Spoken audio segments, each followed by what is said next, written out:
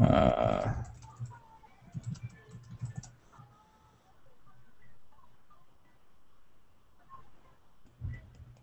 don't see him yet. Oh, good. So you can, just to double check, Ryan, you can hear us, correct? Ryan Blackstock is typing. Shane is scrolling. Yes, he can hear us. Okay. There's probably a bit of a delay, but that's, to be expected. So here's what we've worked out. There's lots of stupid stuff you can do, but we're going to skip that for right now. But to show so to go back to what we were discussing earlier, the camera, you added the Google Effects to discuss. Sorry, I got a little. See, Shane's got a tiara, and I'm going to force his camera up. So there's Shane's tiara. I don't know why you would ever use this, but you can. So you can I can control which cameras you see. So in this scenario, I am you. I am Ryan. Nice eyebrows. And Shane is Jeff Adams, and you are the masses watching. So in this scenario, I can control what everybody sees. So as long as I click on Shane, we should do that with Jeff. That would be awesome. If I click on Shane, then right now, like that, then that's what everyone's going to see on the public site. They can't do anything but watch that. If I take it off Shane, it's going to flip back and forth. So if Shane talks, it'll flip back over to him. Hey. Yo. It's flipped. And there you go. Yep. Or I can lock it to me, and then Shane, go ahead and talk. It's not switching over to me right now. That's right, because it's mine now. So that's how that end works. Let's see. He's typing something. Excellent. Will they see the thumbnails at the bottom? Can you see the thumbnails at the bottom? I would assume you can. I would assume you can too. However, that won't be an issue in a moment, and I'll explain why. Okay. So here's why that's not going to become an issue.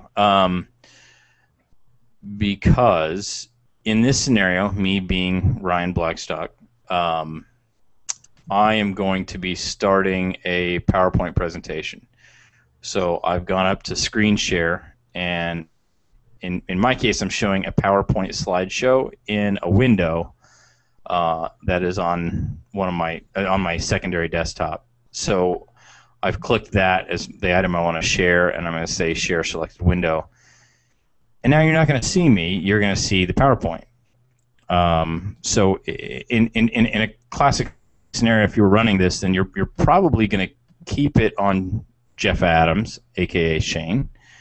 And then when he gets to a point, you would slide over, show up for a second, and then slide back. Does that make sense? I'm going to assume it makes sense as I move through, but you can stop and ask me any questions you want. So while doing that, I'm going to shrink this window a little bit so I can see. Okay. So I've got this windowed PowerPoint running. I can then click through it like you normally would. And you can see slide 3 and all, because I'm really running I'm just showing you one app running on my computer. I still get all the animations and sub points coming in like they normally do. All that's going to work totally normally. So I think that's going to answer everything. Now here's what's cool on the other end of this is I see you're typing something, but go ahead. I'll just keep talking and stop once you finish it. What's cool about this is when so right now you can watch it live via the YouTube player. Can I make the PowerPoint bigger? Is it small on your side? Oh, I'm sorry. Yeah, I can. Sorry.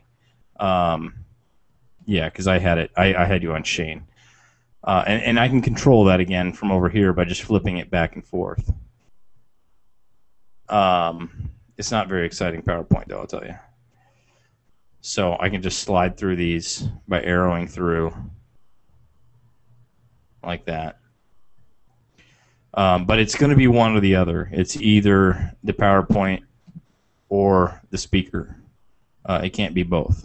So you just kind of got to roll back and forth. So, like I was saying, so you can watch this live on YouTube.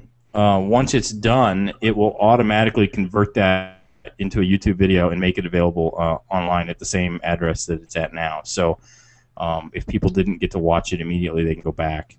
They can watch it live, or they can actually uncheck the live button and roll the video back while you're still doing the presentation. They will see the thumbnail of Jeff, yeah, when the PowerPoint's up, because in this case he's like Shane. So even though I have the PowerPoint up, you can still see Shane sitting there with his happy little face.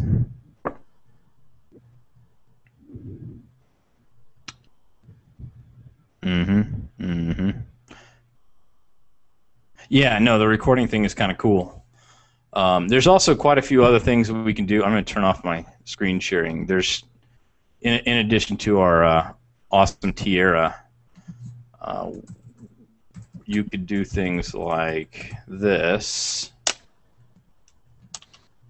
and turn that on. So you can create lower thirds for people. The individual people can do it. You can't do it for them, but they can add it on their side. So then you can kind of announce who people are, that kind of a thing. I'm thinking in this scenario, we'd probably have yourself, Jeff Adams, and Marco in the actual Google Hangout, and then everybody else would just be viewing it through that embedded player. Then once you guys took questions, they would email those in. That's not a shot anybody wanted to see, Shane. That's okay. No one can see it but me. So you could take those in by email and then answer the questions. Maybe, and at that point, you would probably, I'm thinking, take off the control feature of the video. Marco could speak the question, and then Jeff Adams could answer it, and it's just going to control the back and forth on that side.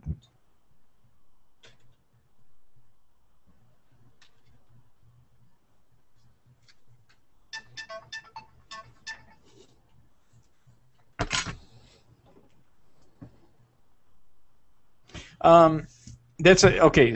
Shane, he's asking about the comment box on the right. So, have you added anything into that?